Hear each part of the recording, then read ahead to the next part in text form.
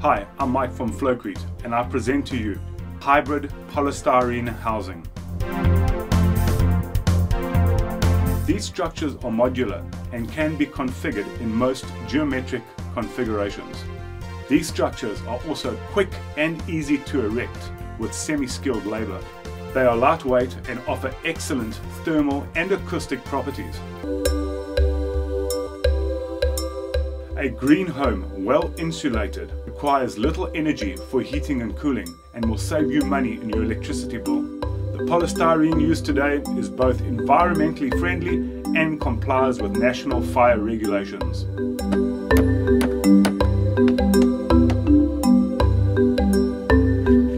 What we've done is yesterday we cast the surface bed. Today we have drilled and dowelled these white ends into the concrete, and we are then putting a box around the reinforcing and we are going to concrete it. The next step is to plumb up the boxes and cast them with 25 MPa concrete. Putting a support into the box, down into the ground. That's how we plumb it up, place the level. Put your next support in.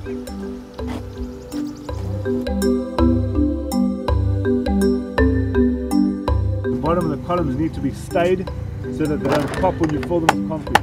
Thomas is just using some scrap shutterboard to create the stay on the bottom to stop the shutter from popping.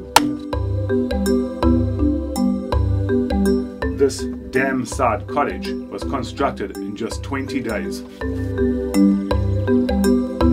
Reinforcing is dowelled into the surface bed.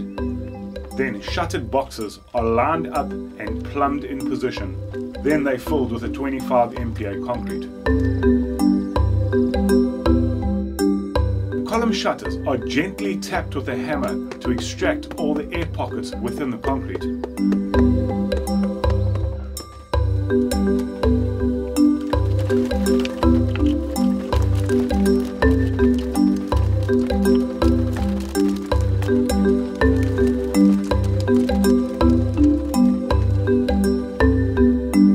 Polystyrene void formers are fitted between the concrete columns.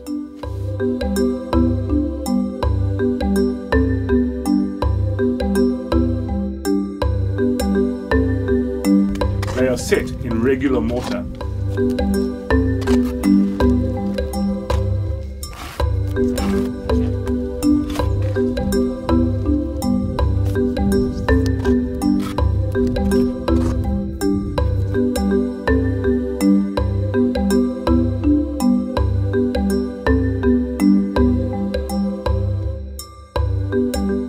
Then mesh is wrapped around the entire structure, kept in position by these U-nails.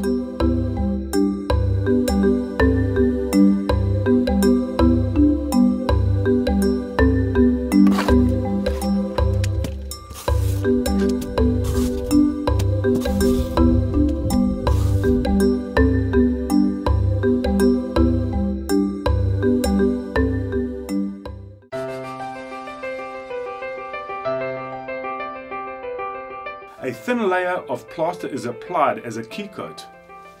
Then, the next day, plastering can proceed.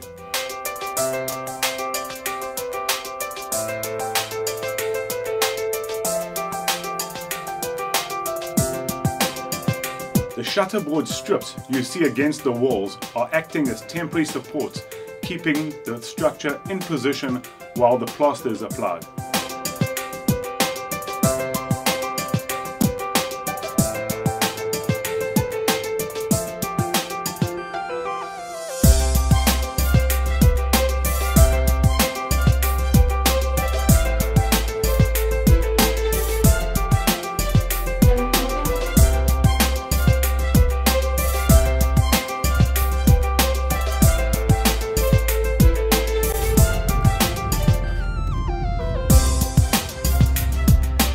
Then a ring beam is shuttered around the top of the walls, tying the entire structure together. Roof wire is set into these ring beams so as to tie the roof to the substructure.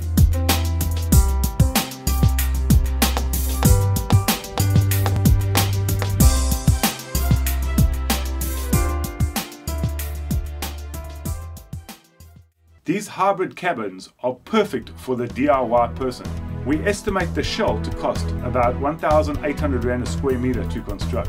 All the components to build this structure are included in the crate, along with a DVD instruction video. Cement, plaster sand and stone must be bought from a local hardware. The crate with its components costs about 1,100 Rand a square meter. Now, as you can see behind me, it does look slightly unsightly during the construction phase, but once the plaster goes on and it's all floated, then it looks much better. That's the main support that runs across the top of the roof, keeping the rafters in position. Rafters are then fitted with polystyrene void formers that clip on. Mesh reference 100 is then laid on the polystyrene sheets and screeded with a 40mm cement and river sand mix. The roof has a very shallow pitch, under 6 degrees. This allows for the easy fitting of solar panels and solar geysers.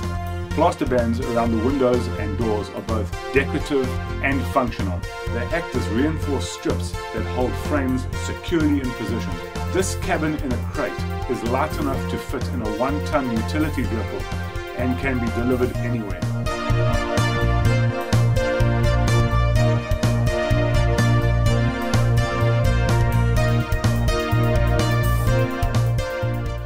The roof is then waterproofed and painted. The walls are painted with a good quality plaster primer and 2 coats of PVA.